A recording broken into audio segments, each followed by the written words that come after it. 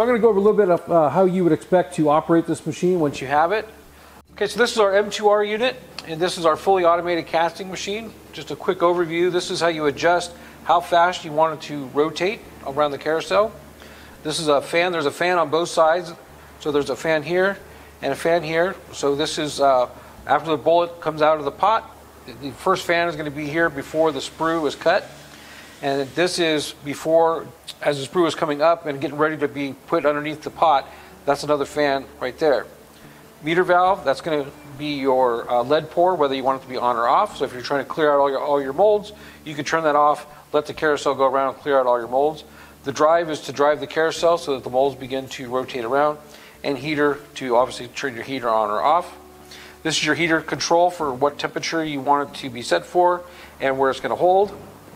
And this is your counter for how long you want the lead to pour for. So if you're doing a heavy bullet, like right now we have this set up doing a 400 grain bullet, so it's going to be 0.94 seconds is what we have it set for.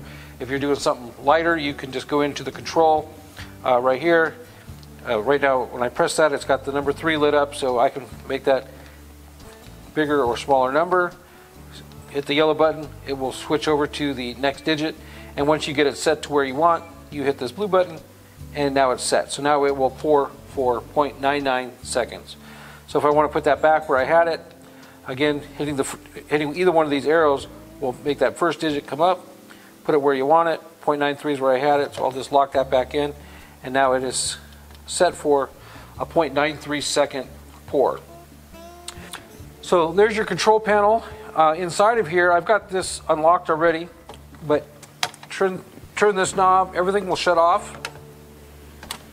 Open up to the inside.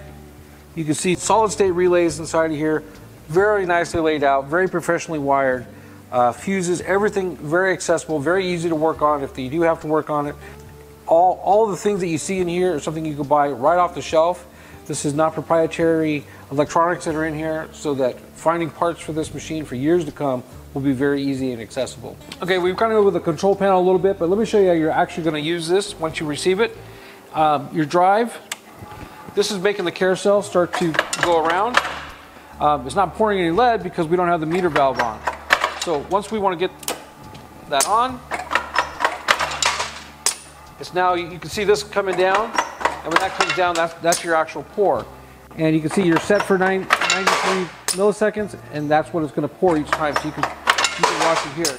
If you want to turn a fan on, that turns this fan on here. So after the sprue has been filled with lead, it's coming to the next station. The fan is there to cool that, and that's going to make it so you can turn this up. Now, different bullets, depending on how fast your sprue is going to cool down, you can set the speed of this to wherever you like, whatever's going to give you good bullets. So if you can get good bullets at that speed, you can run at that speed. So you can run up to about 5,000, 5,500 bullets an hour, as long as you're getting good bullets out of it. So if you've got a bullet that needs a little lower speed, very simple adjustment, and you'll get used to what bullet you're running, what lead you're running, and you can make fine adjustments to that. You can turn your one fan on or both fans on, it's up to you. So you've got one fan here and one fan here. Again, this one is cooling the sprues. Turn this down so you can hear me.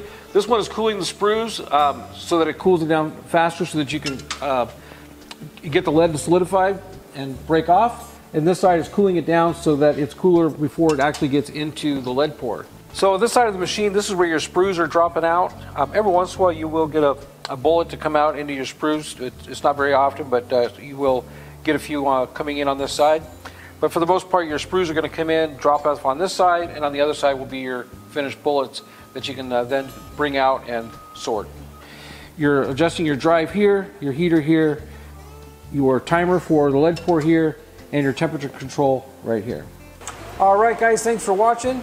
If you have any more questions about our product from American Casting Equipment, please go to the website listed down below. Thanks for watching.